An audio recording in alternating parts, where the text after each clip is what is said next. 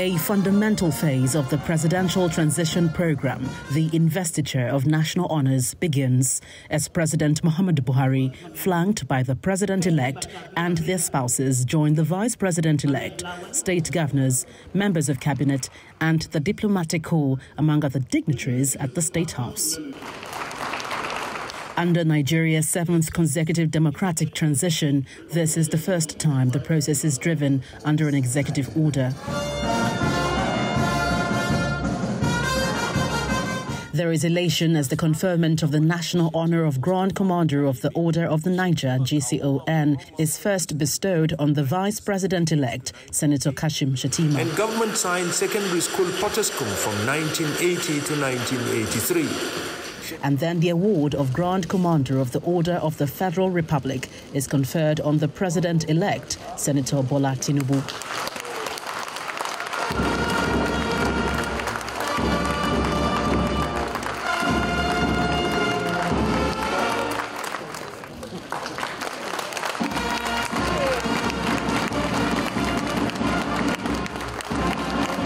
The chairman of the Transition Committee proceeds with the second component of the two-part ceremony, which is the formal handover of the transition documents. We indicated it and we stated what are the quick wins, what can be deferred for the future.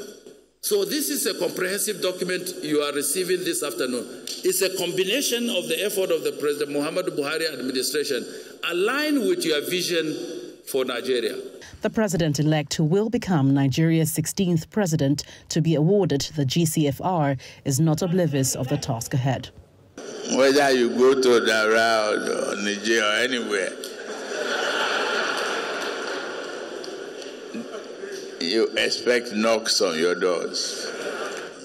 We are determined in all sectors. We must make headway. As you've charted the course, the people deserve no less. You said so. I shall not disappoint you. President Buhari undoubtedly feels a sense of satisfaction as he underscores expectations. The challenges facing our nation are significant, and it is the duty of the President and the Vice President to address them with courage, wisdom, and compassion. It has been an honor and a privilege to serve this great nation, and I am confident that Nigeria is in capable hands as we embark on this new chapter.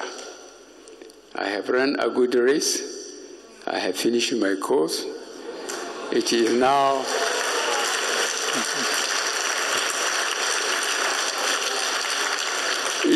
time for another to take up the baton. Now, the president, having handed over the 3 critical documents, have also passed on the information that the ministries, departments and agencies will also pass theirs on for a smooth takeover. The president is explicit about his conviction that Nigeria will certainly attain new heights under the Tinubu-led administration. From the presidential villa, Gloria Omezoke, Channels Television News.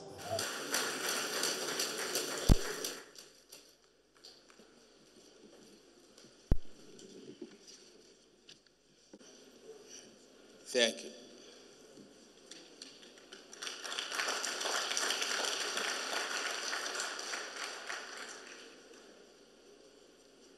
The Vice President-elect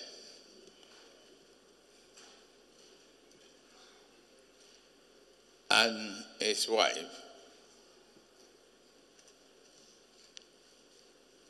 Shettima, the Senate President, Senator Ahmed Lawan, the Speaker of the House of Representatives, Honorable Femi Gbajabiamila, the Honorable Chief Justice of Nigeria, Your Excellencies, my lords, governors, and all their political colleagues here present. Chief Bisi Akande, the first interim somewhere. All the ministers, the honorable senators, it is a great honor for me to stand before you today.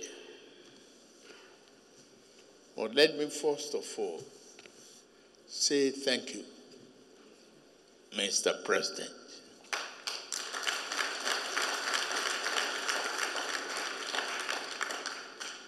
I can only call you Mr. Democrat.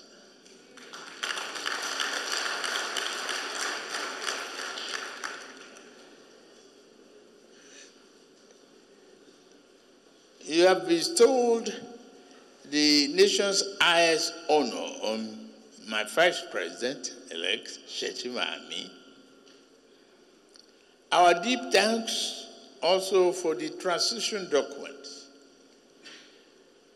which clearly enumerated the effort of the past 8 years and beyond.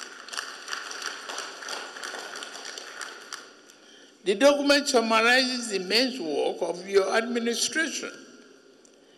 They constitute an impressive and noteworthy scorecard.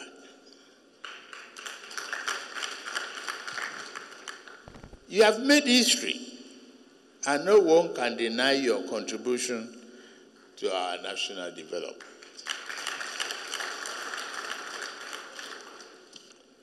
Your devotion to progressive and democratic governance is unassailable. I stand here today renewed in hope and dedication to our national greatness. I also feel full of pride that this moment is our moment, and I know what it represents. This stately occasion is proof that Nigeria is vibrant and true democracy. It confirms that our democratic path is right and is right, and nothing will deter us from sticking to it, I assure you.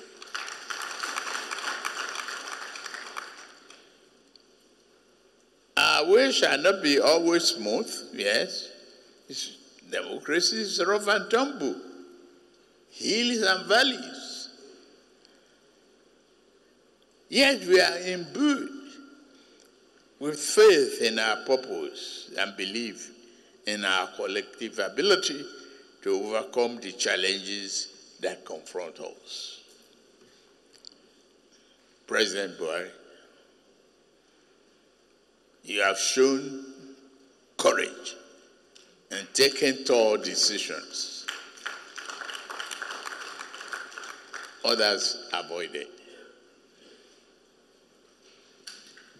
On such decision is to recognize the injustice of annulment of 1993 election, to designate June 12th as a Democracy Day, and to bestow the nation's highest honor on late MKO Abiola.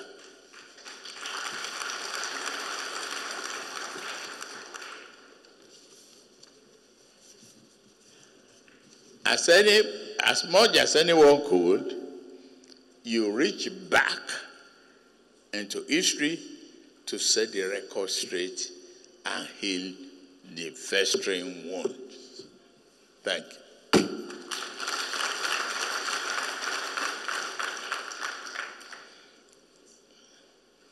The justice you did in this matter lend special meanings to today.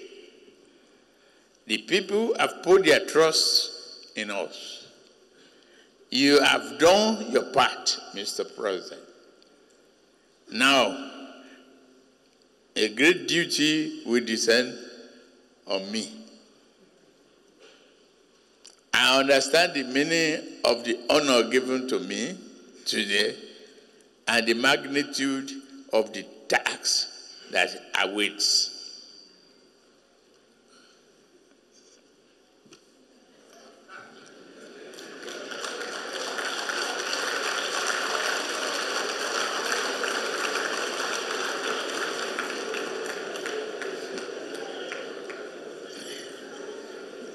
Whether you go to Dara or Nigeria or anywhere, you expect knocks on your doors.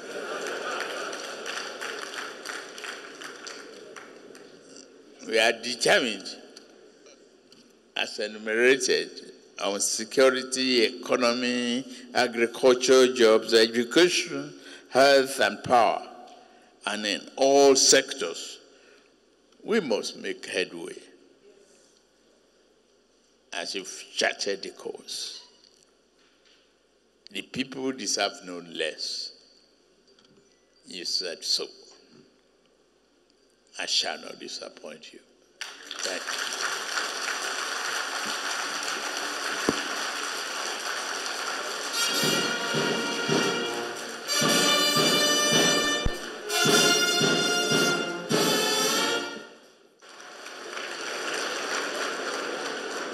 Executive governors here present, members of the National Assembly, members of the Federal Executive Council,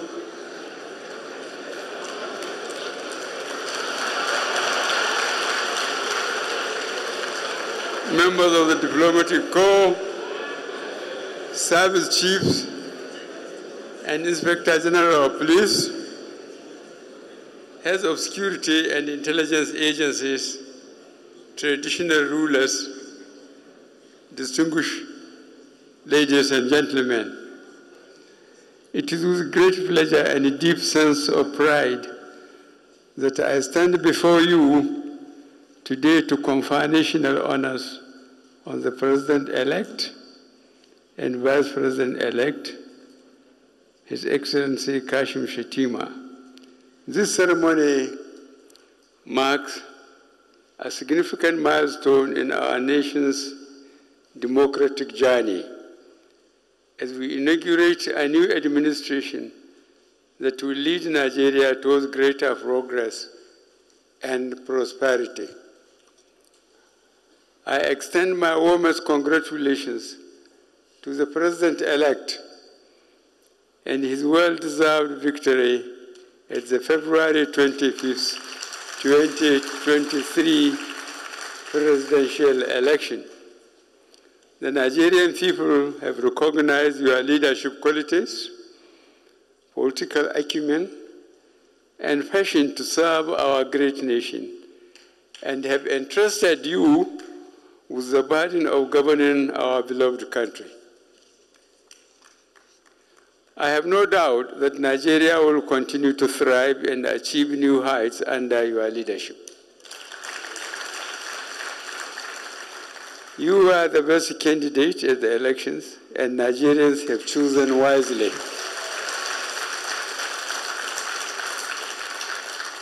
I equally extend my congratulations to the Vice President-elect.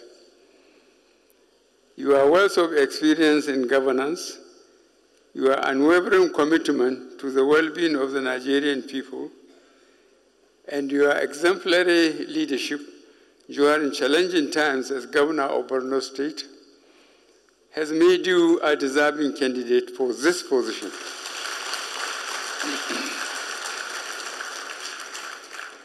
I have full confidence that you will serve our nation with uttermost dedication and integrity.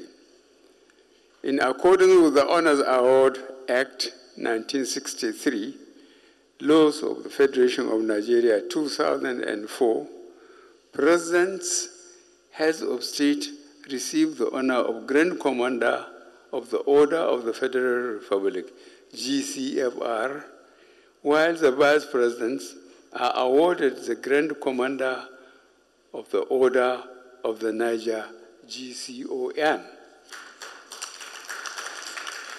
Today, with authority vested in me as President and Commander-in-Chief of the Armed Forces of the Federal Republic of Nigeria, I have conferred the national honors of GCFR on His Excellency Bola Ahmed Tinubu, and that of GCON on His Excellency Kashim Shettima, respectively. As we celebrate this auspicious occasion, let us not forget the immense responsibilities that come with leadership. The challenges facing our nation are significant, and it is the duty of the President and the Vice President to address them with courage, wisdom, and compassion. We must remain committed to the principles of good governance, transparency, and accountability, as these are the foundations upon which our nation's progress and development rely. President-elect Bola Ahmed Tinubu, you have a long and illustrious track record of public service, marked by your exceptional achievements in various capacities. Your transformative leadership in Lagos State, where you left an indelible mark in the areas of infrastructure, education, healthcare, and economic development, speak volumes about your dedication to the welfare of the Nigerian people. Your commitment to fostering unity, irrespective of ethnic or religious differences, is a testament to your statesmanship and visionary leadership. This administration, from inception, has faced security challenges such as insurgency, oil theft, kidnapping, as well as corruption, which has eaten deep into the system.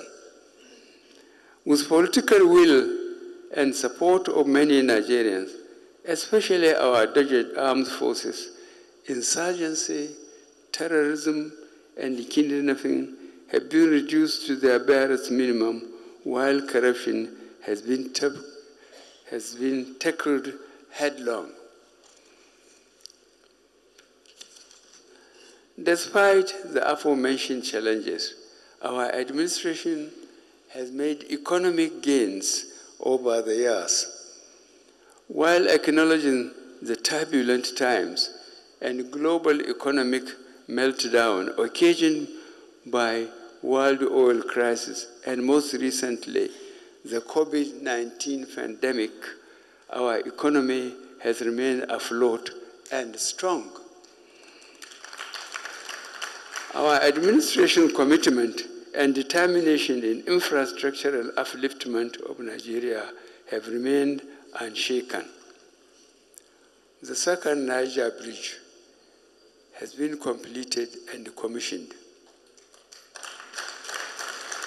I am happy to say that no administration in Nigeria's modern history has given so much attention to roads like we have done in the last 8 years.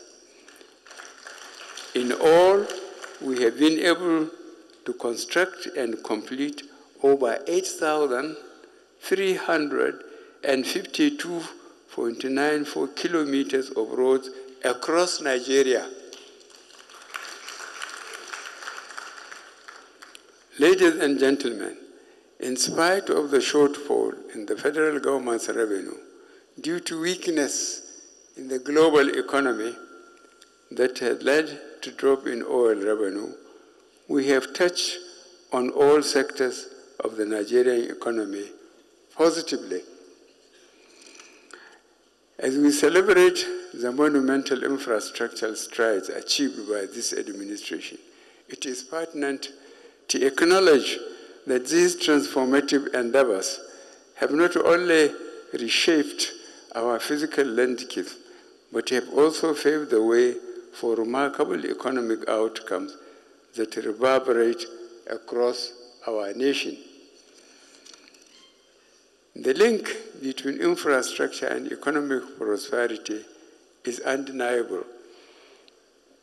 It is through the construction of roads, railways, bridges, and other critical assets that we unlock the true potential of our nation, leading to better communication, facilitating trade, and propelling economic growth. To avoid a repeat of our 2015 experience, I signed Executive Order number 14 of 2023, which establishes the legal framework for conducting presidential transitions at the federal level. The Executive Order establishes the Presidential Transition Council chaired by the Secretary to the Government of the Federation and ministerial transitional teams headed by the permanent secretaries. The primary responsibility of these two ad hoc bodies is to ensure that every piece of information that will help a new administration get off to a speedy start is made available in a usable format and in a timely manner. Today, I am proud to have handed over to you, my successor, Your Excellency Bola Ahmed Tinubu,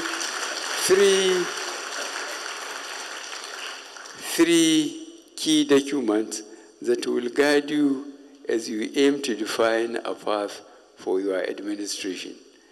It is my earnest desire that you will find these documents useful, as this would be the first time in the history of this country that such a detailed documentation will be produced for handover to a new administration. I strongly encourage you to uphold this legacy and make experience even better for your successor by the time you are to leave office. It may also interest you to know that apart from these three documents, all the ministries and their agencies have also prepared their handover notes, ready to brief their new political leadership. I want to sincerely thank the Secretary to the Government of the Federation and his team for this great feat. We just witnessed the transfer of a baton of service from me to President-elect Bola Ahmed Tinubu as part of a symbolic handover for him to continue with the race of advancing our democracy and development. This is a first in the history of our nation's transition process. To preserve this remarkable history for generations to come, I have directed that the baton be preserved in the Presidential History Wing of the National Archives. And I hope that President-elect Tinubu and those after him will build on this tradition. I would like to now express my deepest gratitude to the Nigerian people for their unwavering support and trust throughout my tenure as president. It has been an honor and a privilege to serve this great nation, and I am confident that Nigeria is in capable hands as we embark on this new chapter. I have run a good race. I have finished my course. It is now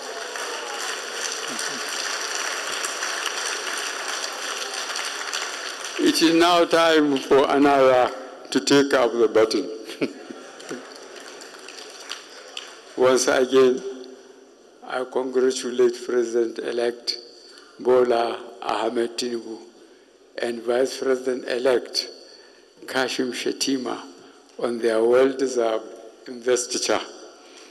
May the Almighty bless you and guide you in your endeavors to lead Nigeria towards a brighter and more prosperous future. Thank you. God bless the Federal Republic of Nigeria.